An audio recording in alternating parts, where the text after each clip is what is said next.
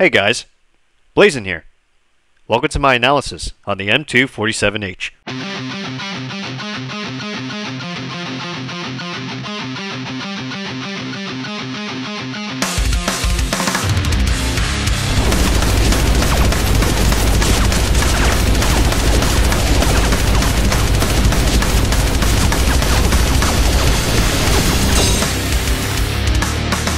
The M247H is an air-cooled, gas-operated weapon that fires 12.7mm high-velocity explosive rounds.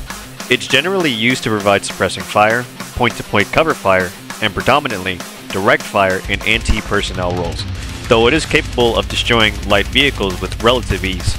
Due to its light weight and ease of use, it is used at most UNSC bases and high-priority sites. The M247H entered service with the UNSC as early as 2526. Trademarks are all over the place on this gun, so here's some screenshots I took.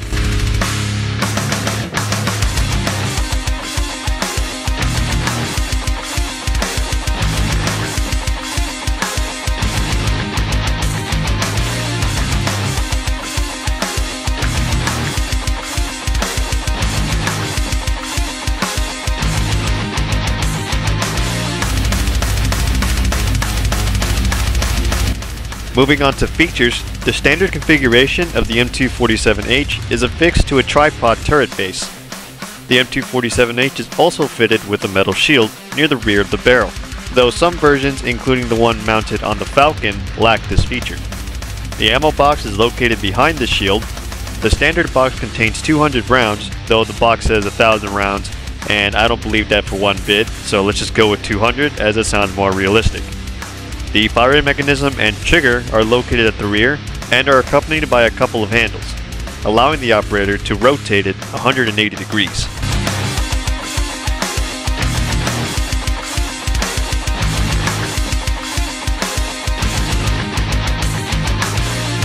Moving on to in-game stats, the cooldown speed was around 3.09 seconds while mounted on the tripod.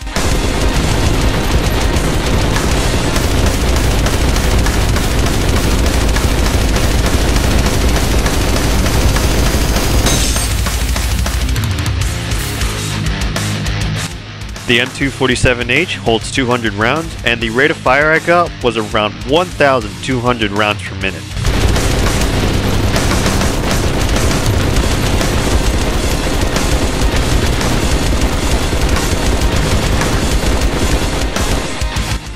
Getting the range value proved to be a bit of a challenge because I had to let go of the turret to get the distance measurement.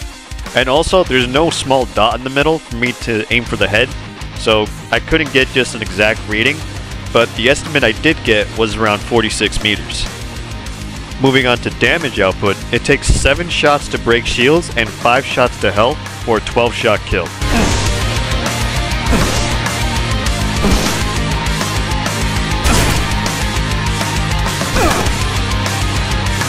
First strike!